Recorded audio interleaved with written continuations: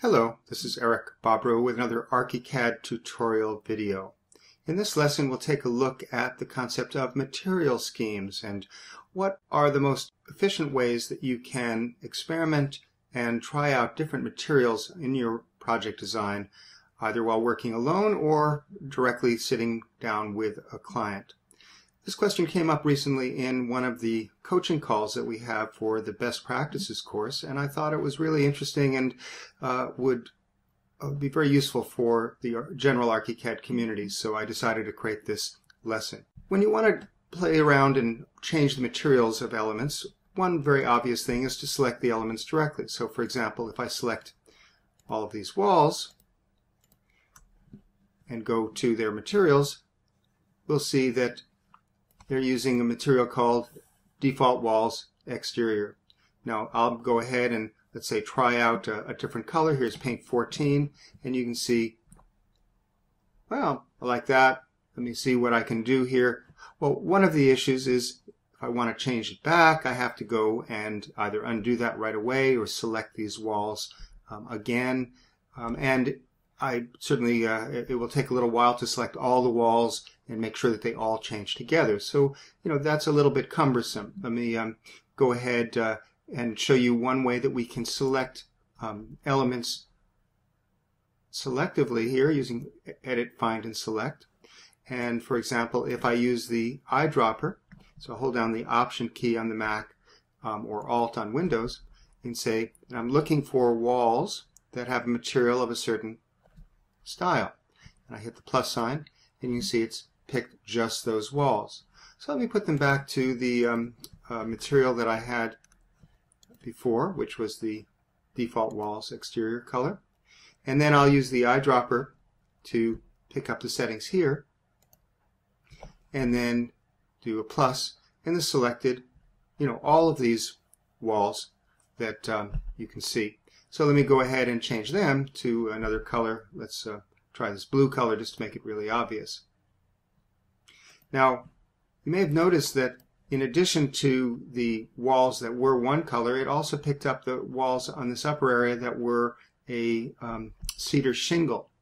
And it didn't pick up the walls that had a similar color here that actually are a complex profile. So each one of these walls is made up of many pieces that have different materials. So this is a somewhat limited way to do it. You can do it in certain simple cases, but it's definitely not going to get you all the way you would like. So I'll undo this change here, and we'll see that for some reason it ended up selecting these walls incorrectly, and of course didn't affect those other ones there. So let's look at the idea of changing the definition of the material. So if I go to Options, Element, Attributes, Materials, here's the Default Walls Exterior, and I'll go to the surface color. And let's see, I'll just drag this down here and save this material as color so I can get it back later if I want. But I'll change the color, let's say, to perhaps a little bit of a taupe color there, and say OK. And you see that changed everything that used that material designation of the Default Walls Exterior. So all of the walls that were purely that color, and the parts of the walls that were referring to that same material. And it, of course, didn't affect the cedar shingles here. Now, one of the limitations of that approach is that if I want to get back or play around and back and forth between different materials, I have to again return to the same place and manually recreate that material. So in this case, it's not too hard. I can double-click on the surface color and click on the color that I've saved carefully and say OK, and it will all be restored. But if I had done anything with textures or hatching or any other settings, it would take a little while and definitely would be a nuisance to have to change that back. So let's take a look at an option that could affect more than one material at once and record everything about the materials before you make a change. So I'll go under Options, Element, Attributes, Attribute Manager.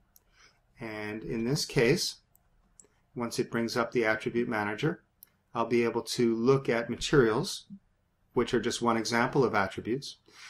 So here is materials. We could be looking at layers here, or we can look at materials or any other attribute. And they're sorted by index number, which doesn't mean a lot to me personally, but it does mean a lot to the computer because it records the attributes by the number, which allows you to change the name at any time, and it can keep track of it. But to find the material that I'm interested in, it's easier to sort by name, and here's default walls exterior. What I'm going to do is take this line item and overwrite, which moves a copy of it to the right side. Where did it go? It went into what's called the current file, which is untitled AAT. So this is actually a file with a different ending than you may be used to. AAT stands for Attribute Manager File. And this file records attributes such as materials or layers and other things like that. Now if I scroll down, I think it was in 07, we have the one that's the cedar shake, and I will overwrite that as well. And I'm using the overwrite command because then it will keep the number, the index number. If I did append, it would probably put these as number 1 and 2 or something like that. Having done that, I can go ahead and save this. And I've been doing this before, so I'm just going to name it as Material Scheme 1 on my desktop, and I'll overwrite the previous file that I had. But this is saving a copy for later use. Now, I haven't made any change to the materials, but now I can go ahead and freely change them and bring them back. So let's go back to the attribute definition for materials, change the color, and let's make this sort of maybe this color here, and perhaps go and make a different change to the one that was for the cedar shake, and say we're going to simplify this. We're going to take a texture, and instead of having this board pattern, I'll search and perhaps take something that is a sandstone. So you can see this is the material it's going to use, and here's the preview up above. And I want to change its name because it's not cedar shake, so I'll change the name to wall accent color. So I'm now changing it to its functional use or design reference as opposed to what material it's really made of. When I say OK, I've made 2 changes, and you can see that the walls that were the exterior default changed to the slight green, and the walls that were the cedar shingle changed to the new designation. And when I select the wall, you can see that it says wall accent color. So it kept the same index number, but that index number now has a new name. Now, I don't really like that, so let me bring back the old one.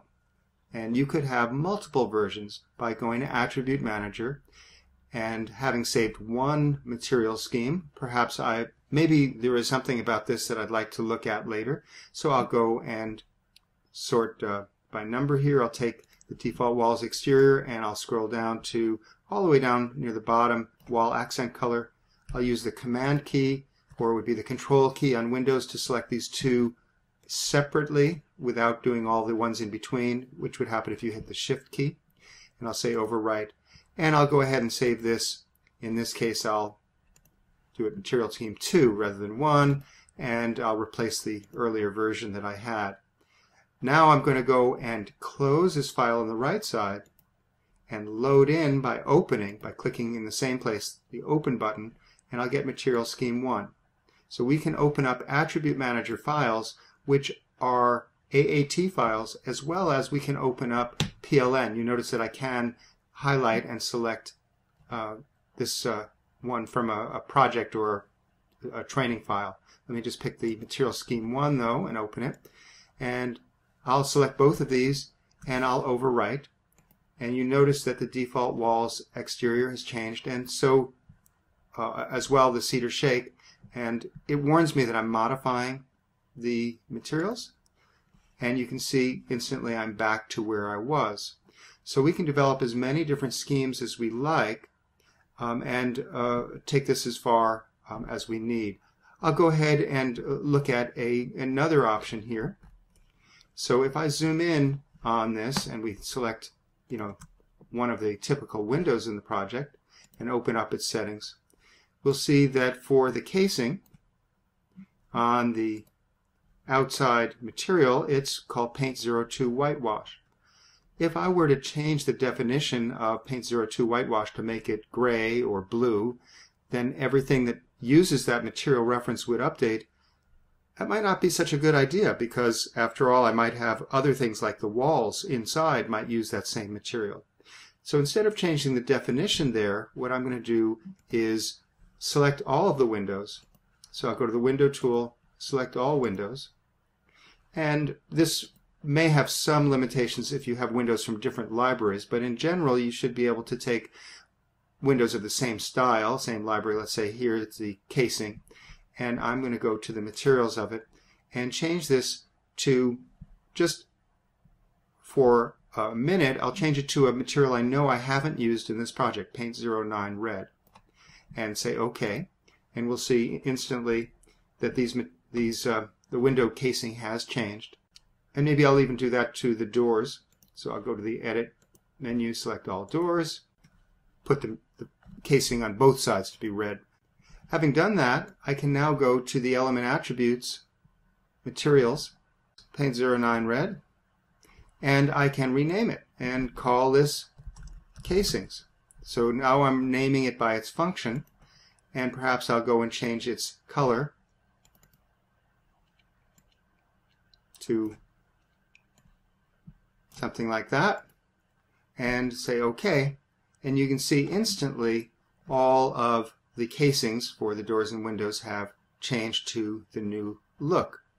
So I, of course, can combine that approach with the previous one in terms of material schemes and save out different versions of the casings material and reuse or bring them back in as I wish.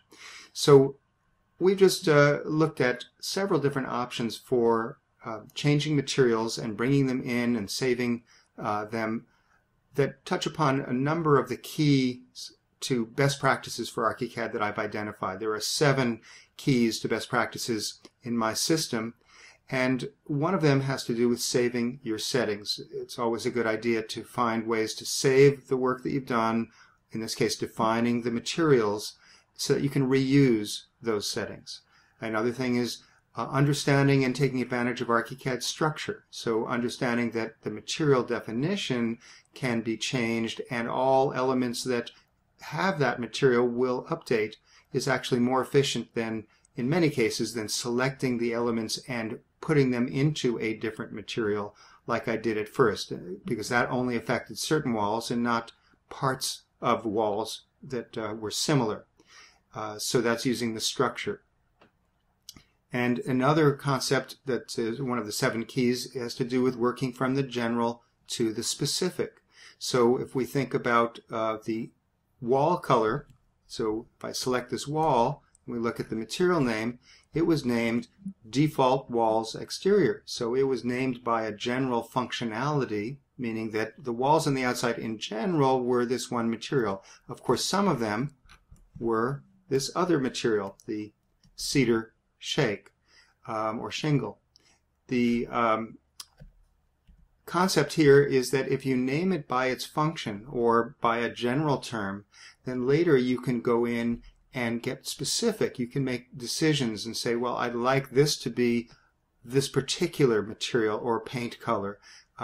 So by choosing a general designation rather than trying to get it right or perfect or make a decision prematurely, you're going to save time and effort and stress, because you don't have to get it perfect at first. You simply have to designate things generally with some proper category information, so that later when you modify that category definition of what is the default wall color, everything will update very nicely. So this has been Eric Bobrow. I hope you enjoyed this ArchiCAD tutorial video. I look forward to getting your comments and feedback.